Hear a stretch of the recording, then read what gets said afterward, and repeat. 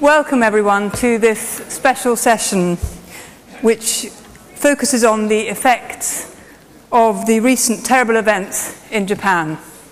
I'm Fiona Godlee, I'm Editor-in-Chief of the BMJ, and as you all know, 10 days or so ago, a terrible earthquake hit parts of Japan and was followed by an equally terrible tsunami.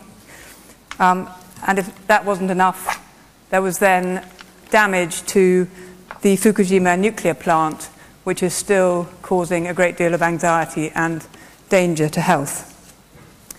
So this session is really to help us focus on these issues and to learn, if we can, from them and to give support to our colleagues in Japan. And I'm very, very honored to be able to introduce, I hope, I will get out of the way, by satellite link, or rather by Skype, in fact, myself. Marvelous. We have Professor Shigeatsu Hashimoto from Fukushima University Hospital on the far right, far left, sorry, my left, your right. And we have Ryuki Kassai, Professor of Community Health, also in Fukushima. Hello, Ryuki. Also an editorial board member. We're very, very honored to have you with us. Thank you for joining us. And we have in the auditorium at the podium Kassai Nakajima, who is Director of Clinical Quality and Safety at Osaka University Hospital. And we have Katsumasa Ehara, Director of Patient Safety, who was involved in helping survivors of the Kobe earthquake. That was 16 years ago, with major structural damage and 6,000 people killed, and terrible problems with no availability of water. And Katsumasa Ehara was involved and continues to be involved in helping survivors of that earthquake. And also Etsuko Yamaguchi, who is patient safety lead at the City University in Osaka and has been involved in helping survivors of the current tragedy. And finally, delighted to have with us Emily Friedman, who is assistant professor at the School of Public Health in Boston, who has a great deal of experience in helping countries rebuild after disasters, especially in Cambodia, and will be talking to us tomorrow or later today about her experiences. So let me first of all hand over to Kassai Nakajima, who is going to give you a summary of events and their impact on the people in the affected areas in Japan. Kassai. Hello, I'm Kassai Nakajima from Osaka, west part of Japan. As a Japanese, I deeply appreciate for having this special session during the International Conference Forum. I will show you some earthquake-related slides before speech of two physicians from Fukushima. The massive earthquake and tsunami hit the Pacific coast of the northeastern part of Japan on March 11th.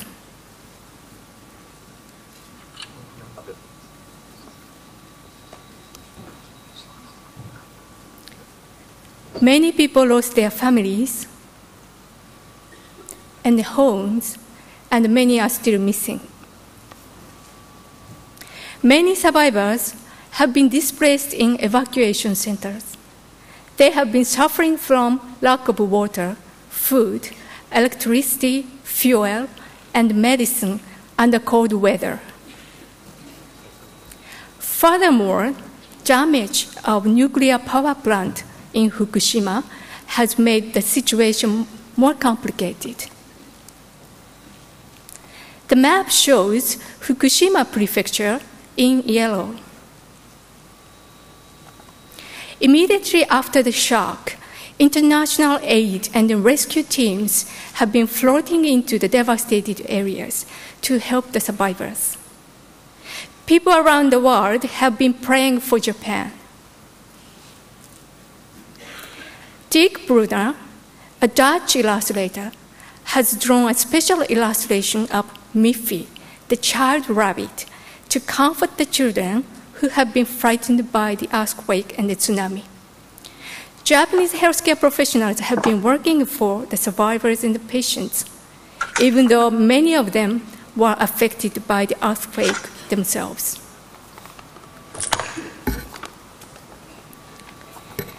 Today's speakers, Dr. Kassai and then Dr. Hashimoto, are Fukushima-based physicians. Dr. Kassai is a BMJ editorial board member.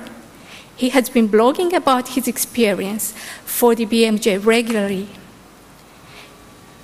He's also a professor of the Department of Community and Family Medicine. He's a community doctor. He has been outreaching for the survivors. And Dr. Hashimoto, Director of Patient Safety and Quality of Care Department in Fukushima University Hospital, which is only one university hospital in Fukushima. He has been working for disaster management in his hospital, which no one had experienced before. So I will hand over to Dr. Kassai first. Hello, Dr. Kassai. Hello, Kazuya. Hello, everyone. First of all, please let me pray with you for those who lost their lives, their loved ones, their houses, their work, their hometowns, and their home by this terrible disaster. Thank you so much for inviting us from Fukushima to share with you what we have observed since the 11th of March, when the first earthquake and tsunami hit us in the Pacific coast area of northeast regions of Japan.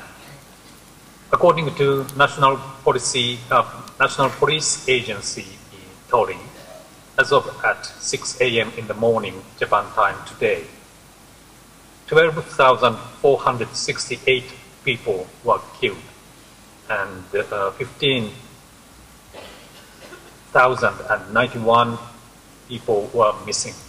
In Fukushima Prefecture, at least 1,158 people were killed. 4,280 are missing, and 45,735 people were still compelled to live in the evacuation shelters. I would like to share with you some lessons. Our major lessons from the first 2 days of the disaster was the need to resume information networks as quickly as possible after the disaster, collaborating with the local and national governments, police, paramedics, telecommunication companies, and the internet services.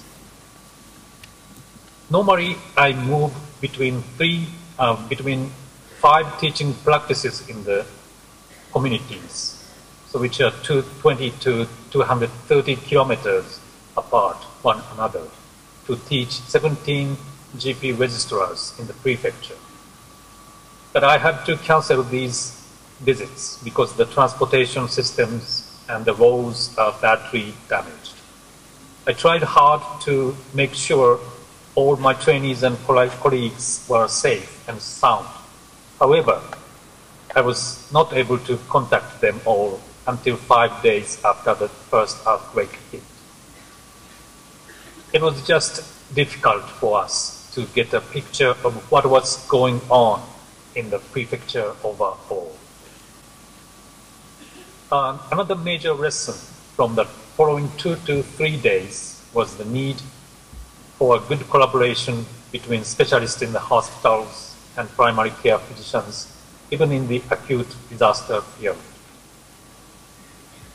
If many patients with primary care problems had not rushed into secondary tertiary care hospitals after the disaster, the function of the hospital would not have been affected so much. On the other hand, care of the weak, such as frail elderly children, pregnant mothers, nursing mothers, people with chronic illnesses, mental illnesses, or multiple comorbidity, can be easily left behind in the acute disaster period without well-functioning primary care providers. Since Japan has weak systems of primary care, it was quite difficult to coordinate sporadic aids by primary care doctors from several other prefectures in Japan. Along with these normal disaster recovery activities, we had to face the third disaster after the earthquake and tsunami, namely the series of hazardous accidents at the nuclear power plant located on Pacific coast in Fukushima Prefecture. The acute disaster period has been followed by the period of uncertainty, especially in Fukushima Prefecture. Despite several trials, operations to cool down the crippled reactors, they still seem active, uncontrollable with radioactive leakage. I believe that the prevention of thyroid cancer of children should be a top priority. But still, we don't know, we don't have high quality standardized evidence-based information to assist us. We Japanese experienced the disasters in Hiroshima and Nagasaki. But despite this, there are many misunderstandings regarding ionizing radiation. We need information on immediate, short, and long-term effects of radiation, and interventions and strategies to alleviate the effects. Also, we need to know how better we can give that information to the parents to support them emotionally and to follow up beyond the acute disaster period. As we have many farmers and fishermen in Fukushima, we are very much concerned about risk of potentially contaminated foods such as milk, meat, fish, vegetables, rice, buckwheat, sake, and so on, and their economic consequences. Today, I have just come back from the area, which is 20 to 30 kilometers from the nuclear plant, just outside the exclusion area. So where still hundreds of elderly people lived. And so the government, it seems that the government is planning to compel them to go outside this area. But I don't think it's an easy thing, because those people, most of them are bedridden, demented person. So they, it's just too difficult for them to live without their hometowns, neighbors, families, and so on. Thank you very much. And then now I'd like to hand the mic to Dr. Hashimoto. Thank you, Professor Sakai. Kassai.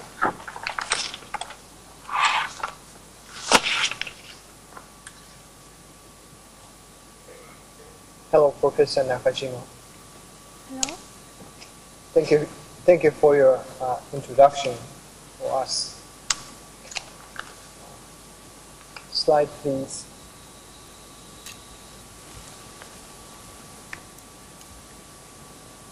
Would you please start, Dr. Hashimoto? Thank you.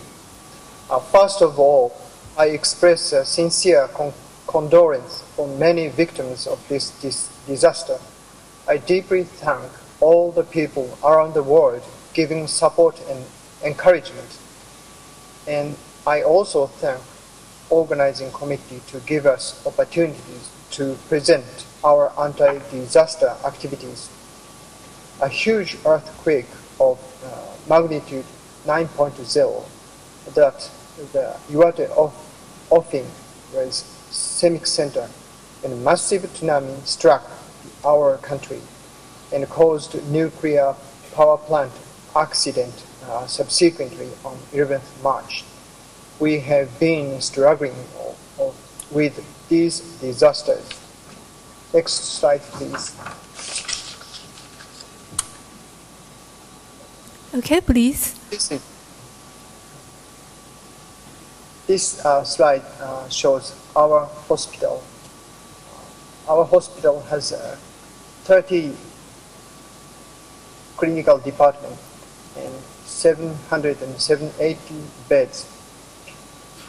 Inland from tsunami-affected area, our buildings have been spared serious damage that has incapacitated other healthcare facilities. No one was injured by earthquake, but a water and electric supply system of Fukushima City was destroyed and suspended water supply for our hospital. Next slide, please. Okay. We organized immediately anti-disaster headquarters consisting president, director, and vice directors of hospital and directors of clinical quality management. No available information such as number of victims, the number of patients we should have received, and damage of hospital of the disaster area was provided as municipal government.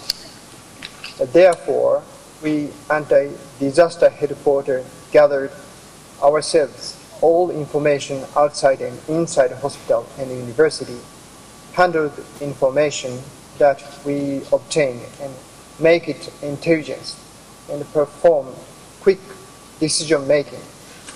Next slide, please. This slide shows anti-disaster headquarters activities. Next slide, please.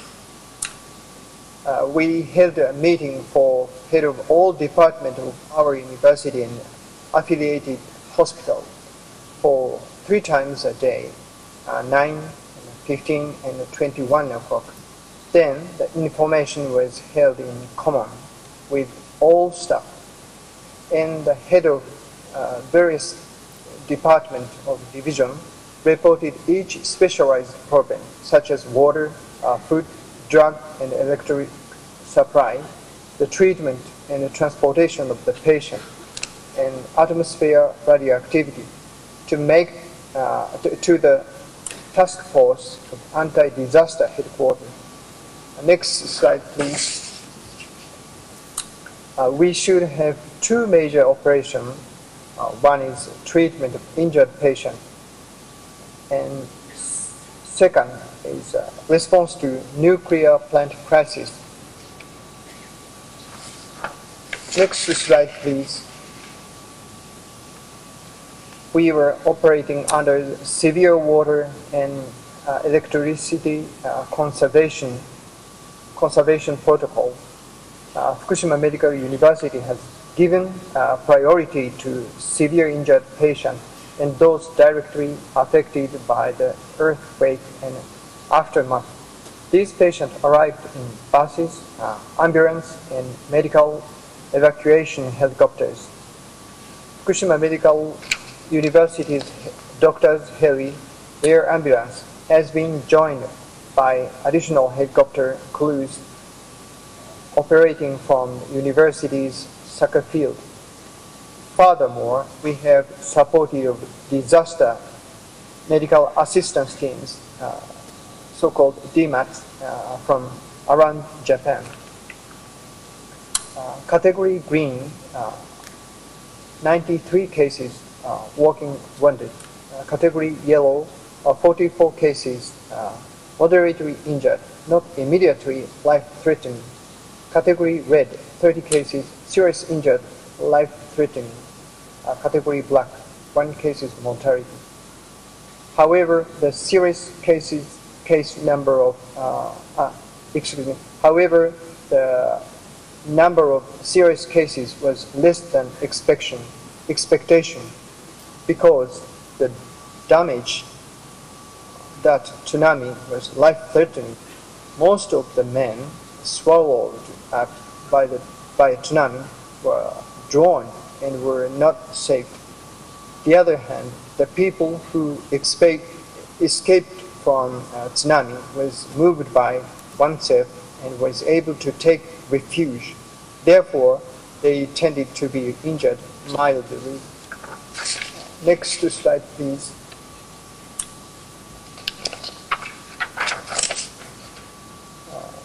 The very confused situation occurred in prefectural office followed after nuclear power plant accident. Malfunction occurred in not only prefectural office but also government of Japan. Next slide, please. Therefore, we reconstructed the collaboration system for anti-disaster operations. We dispatched the doctor team to the prefectural office to gather available information, control confusion, support and coordinate the prefectural anti-disaster office. We made unification of the communication system between our university and the prefectural anti-disaster office, and we showed on mission dignity. We demonstrated surprise and staff of government via prefecture anti-disaster office. Next slide, please. This is our mission, anti-disaster operation, medication for disaster victims, organizing transportation of refugee patients from the distracted hospitals, preventive medicine such as infection, cardiovascular disease, deep vein thrombosis, psychiatric disorder, etc. for refugee, and anti-nuclear power plant accident, medication for patients with radiation exposure, organizing transportation of refugee patients from the hospital located in radiation exposure area, screening radiation exposure of refugee, countermeasure for radiation rumor. Next slide, please. This slide shows a screening of radiation exposure and the transportation and acceptance of refugee patients from hospitals located in the radiation exposure area to our hospital. Next slide, please. We also decontaminated and treat the victims who is workers of nuclear power plant exposed radiation. Next slide, please.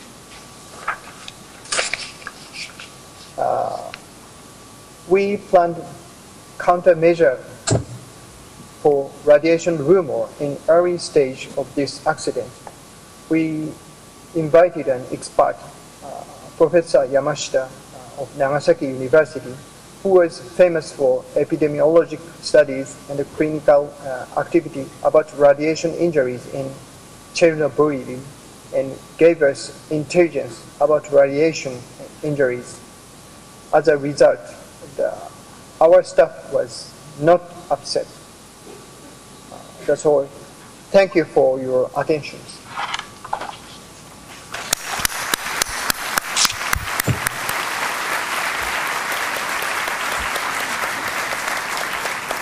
Dr. Hashimoto and Dr. Kassai, thank you very much indeed. I'm now going to invite Emily Friedman to make a few brief comments. Emily. In studying disasters over the years, everyone needs a hobby. I have come to some conclusions that I have learned from people such as our colleagues in Fukushima. The first is someone has to set the priorities. And whoever sets the priorities has to be able to make them stick. And priorities have to be both short-term, food, immediate medical treatment, protection from the weather and so forth, and long-term, which range from family reunification to care of chronic illness and the effects of trauma.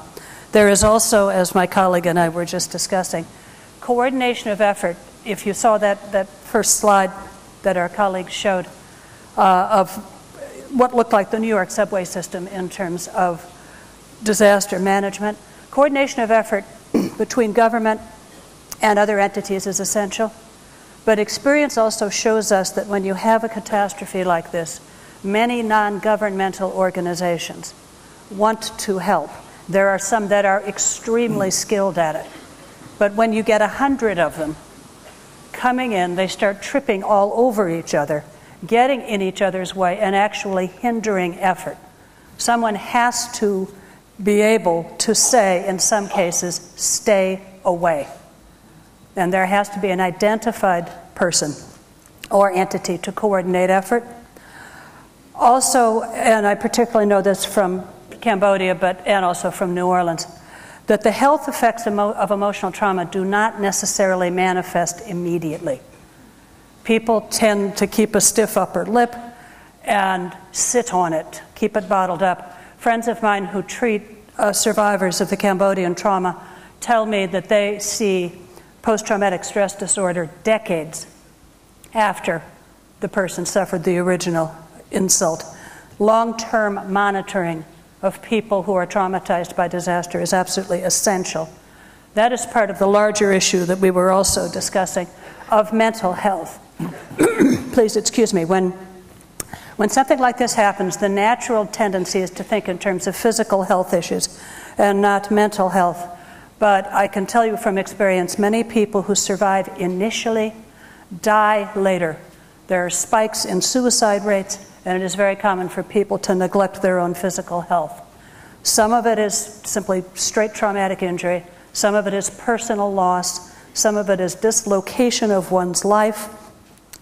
Particularly for children, it's the trauma of having seen things people should not have to see. And sometimes it's survivor's guilt.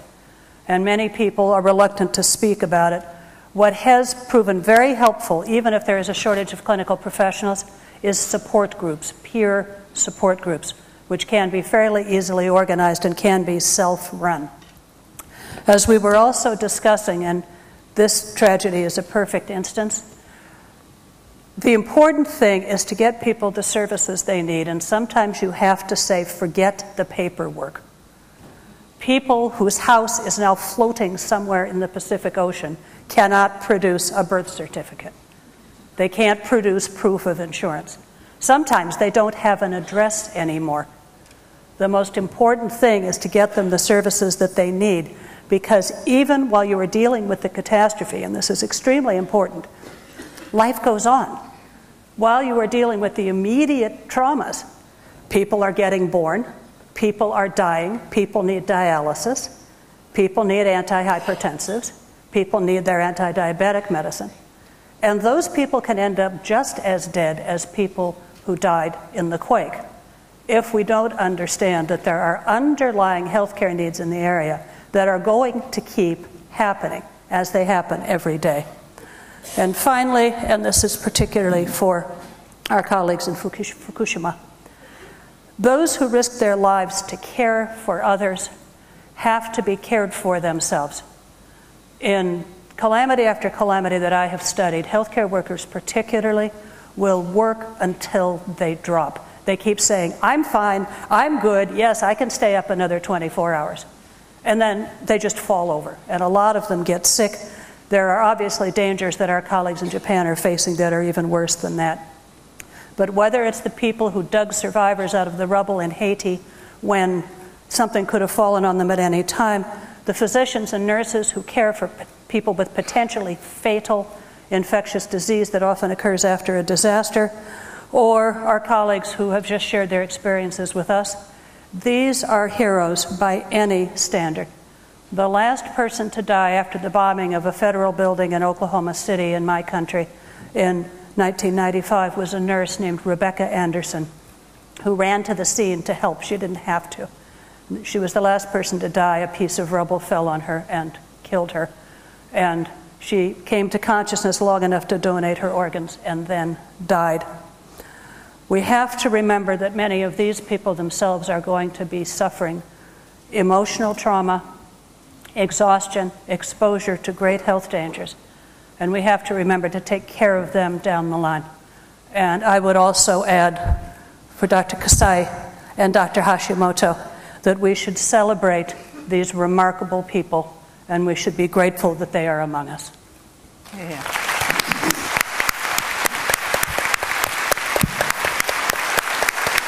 Thank you. Thank you very much indeed, Emily, for those very good words.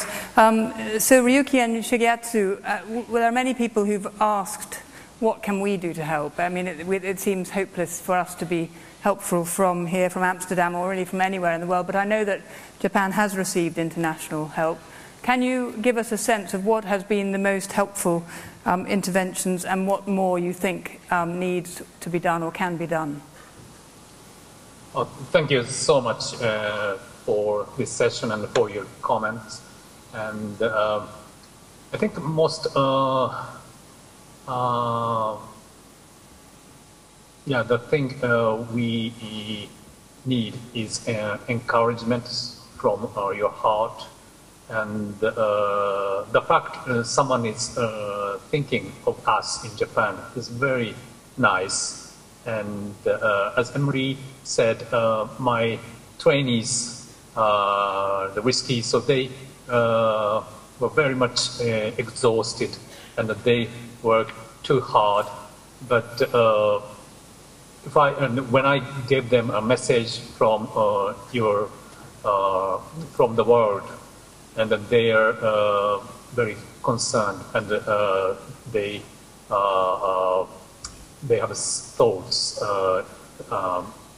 They have us in their thoughts. So the fact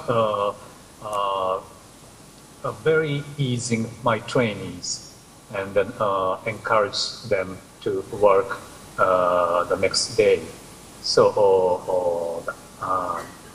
so this the human network around the world is a very good thing for us. Thank you very much. Thank you. And Dr. Hashimoto, your thoughts on what can be done, what we can do to help? I also think encouragement from all over the world.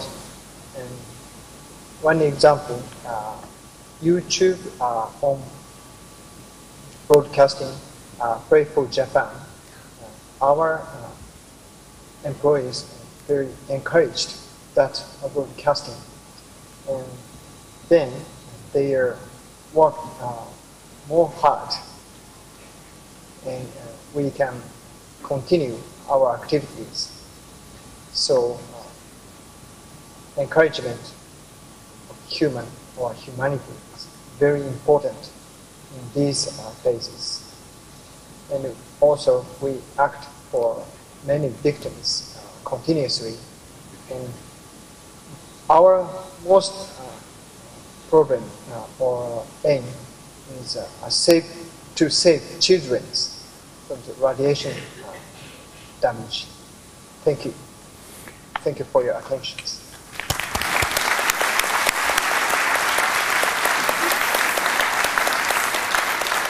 Thank you very much, Professor Hashimoto and Professor Kassai. I'm sure that all of the people here and those who are watching from around the world send you their hope and continued support, and we will be hoping to keep in touch with you over the next few weeks and sending our very best wishes. Thank you very much indeed.